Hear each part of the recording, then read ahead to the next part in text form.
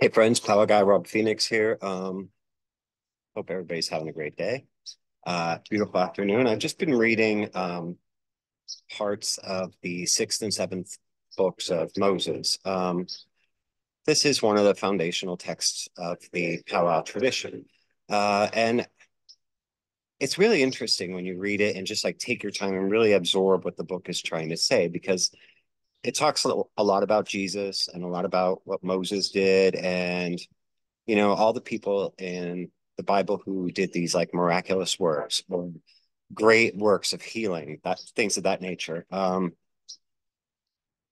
Even the character of Simon the sorcerer, who wanted the secrets of this magic, but didn't have that right proper faith, so he was considered a fraud. But it talks a lot about how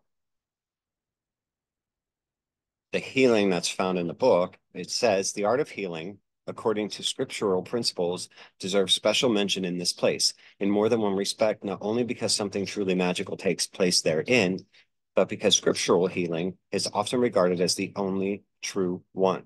The principles of this art of healing have been fully established according to certain declarations and doctrines of the Bible. Um, and that's very true. It's, one thing must not be omitted. We must first become Christians before we can perform cures by Christian methods.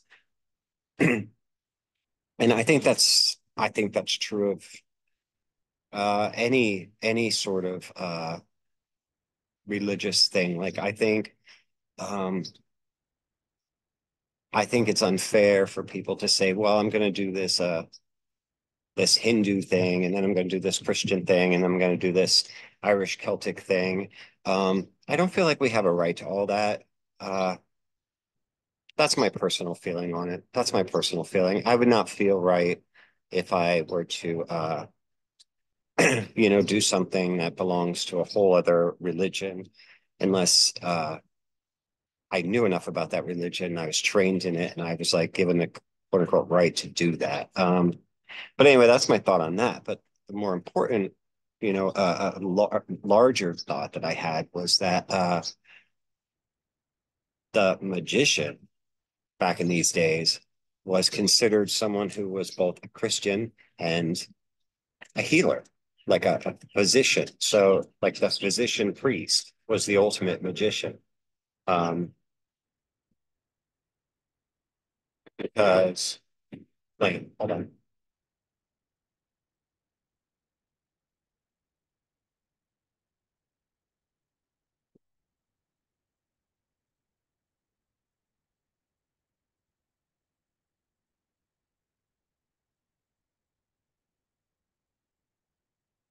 We live close to an airport, so uh, when the planes come in for our landing, they're very low, like over our property. It's really cool, actually. But even if you can't hear the plane on this video, it screws up the microphone. So my voice would have sounded like Darth Vader-ish or something. But anyway, the physician priest we were talking about. And so, Powwow kind of has that element of we're the healers, but we're also uh, kind of like a quote unquote priest, even though that's not exactly what we are. We're not like a priest in the sense that we've necessarily gone to seminary and all that. But a lot of us,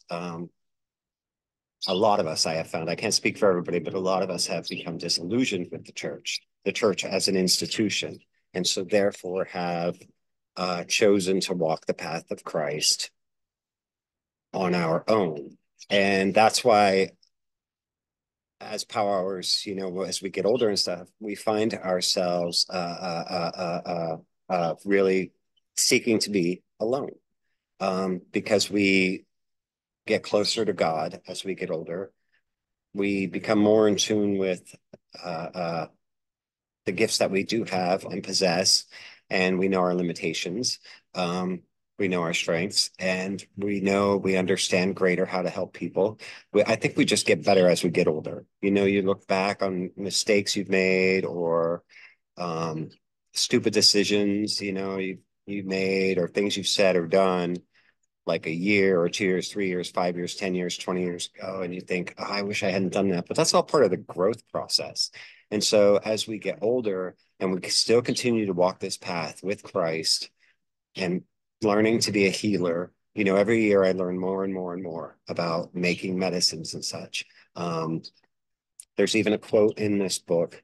It says that when they're talking about medicine, they're talking about God made plants as medicine for us. And it says, for medicine comes from the Most High.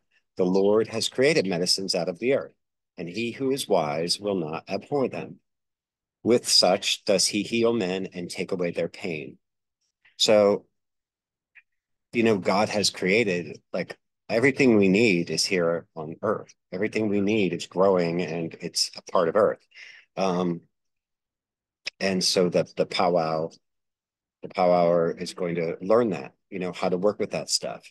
Not everything. I mean, one person can't be everything, but we can do our best to walk our path with Christ, walk our path as a healer and uh, a priest in our own kind of way, I guess you could say. And that's it. And just kind of like share some wisdom along the way and, you know, uh, try to get better as you get older, try to become more wise and more helpful and more kind to people. That's all we can do is try. So anyway, I just had a lot of random thoughts and I'm trying to cram them all into one video. And so it's probably, there's no themes to this at all, just my rambling. um, but anyway, it was a good day. I got a lot of work done.